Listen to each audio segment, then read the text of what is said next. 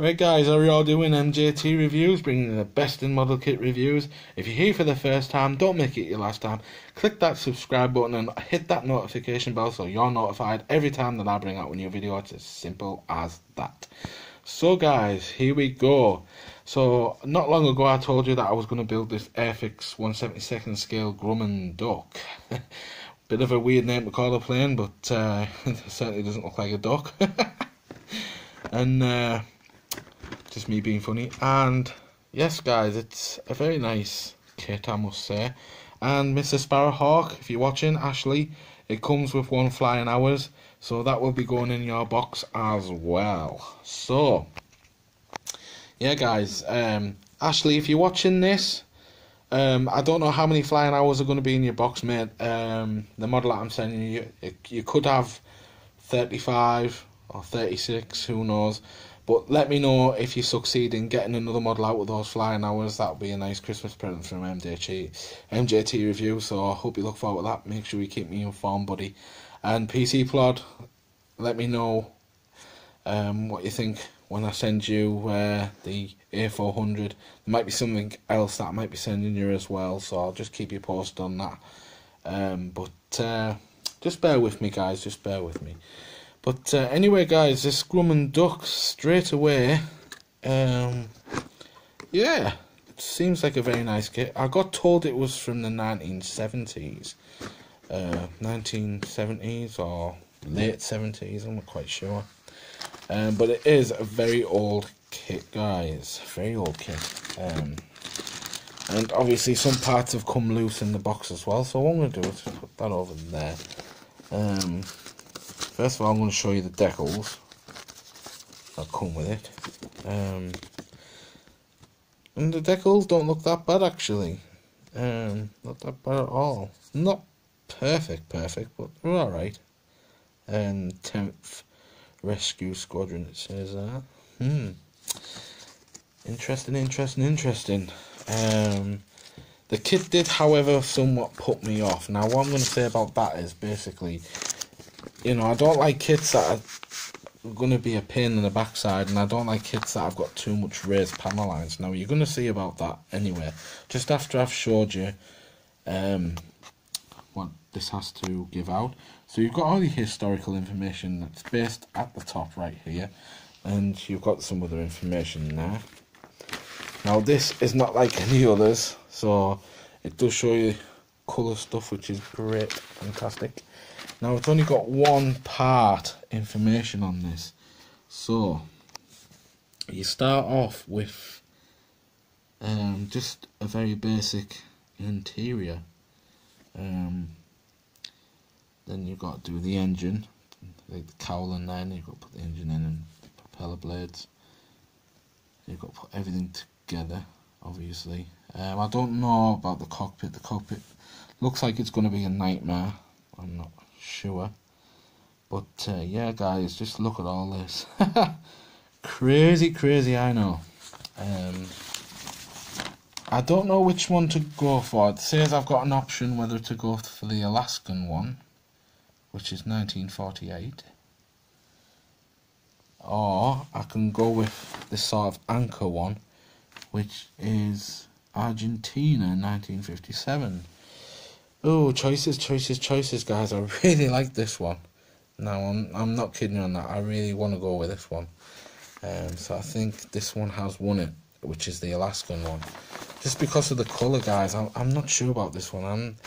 It doesn't really appeal to me, that one. So I think I'll do it the same as the box cover, which is pretty sweet. Pretty nice. You did get no paints or brushes with this kit, guys. This kit cost me about 12 quid, I think, £12 something like that when I got it. So let's just have a little look at what you get in this bundle of joy.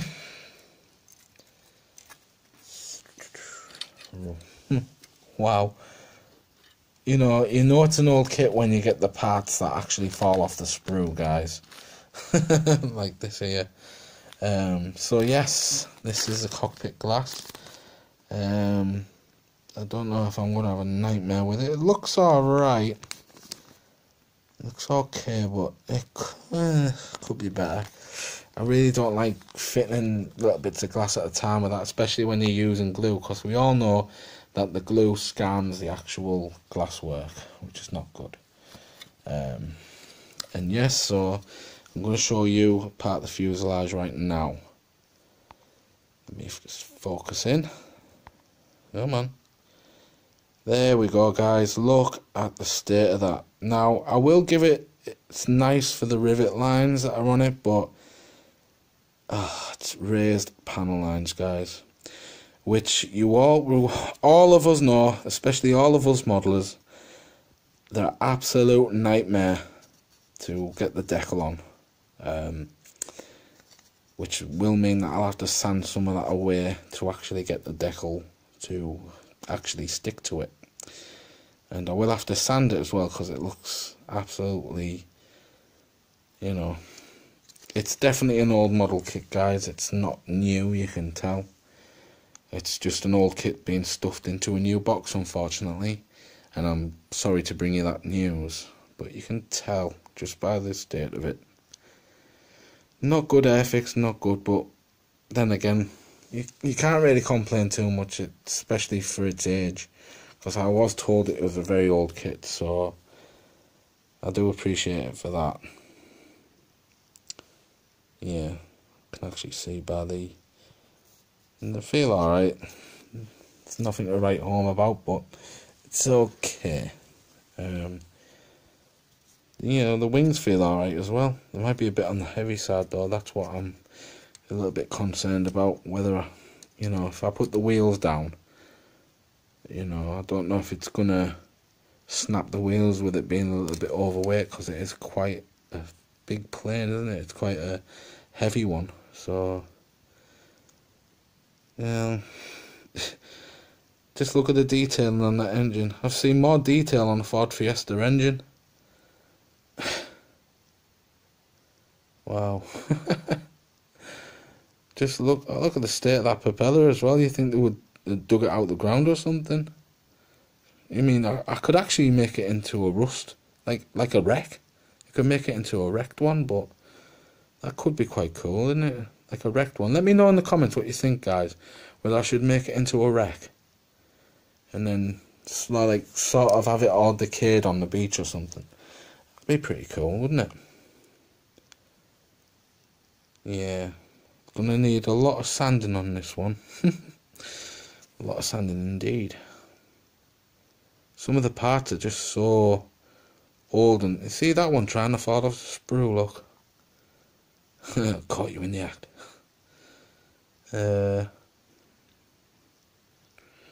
Yeah, so we got the wing struts.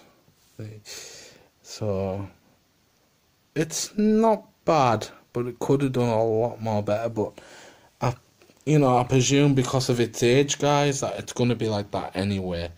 It's not, you're not gonna get much out of it.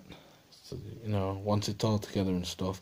But if I make it into a wreck, guys, I think that would be quite sweet as well, just to see what it's like in a diorama, like it's all wrecked and stuff.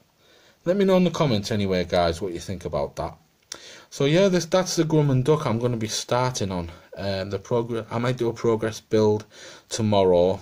I'm going to sand it down tonight and see what I can do with it. So anyway, guys, just know that I do this for you. If you're going to buy this grumman duck model kit from Airfix, just know that what you're getting when I've showed you some of the details and stuff of the kit. And that's why I do it, guys, just so it helps you out. So anyway, if you like this video, please give it a big thumbs up. Tell your friends all about my channel. It's grown because of you guys. And I'm going to be back tomorrow in a couple more video vlogs. So I hope you're all ready and prepared for that. And as I always say, guys, enjoy it. Enjoy my videos, enjoy the modelling, and just, as always, keep it MJT. So I'll see you later, guys. Bye bye for now.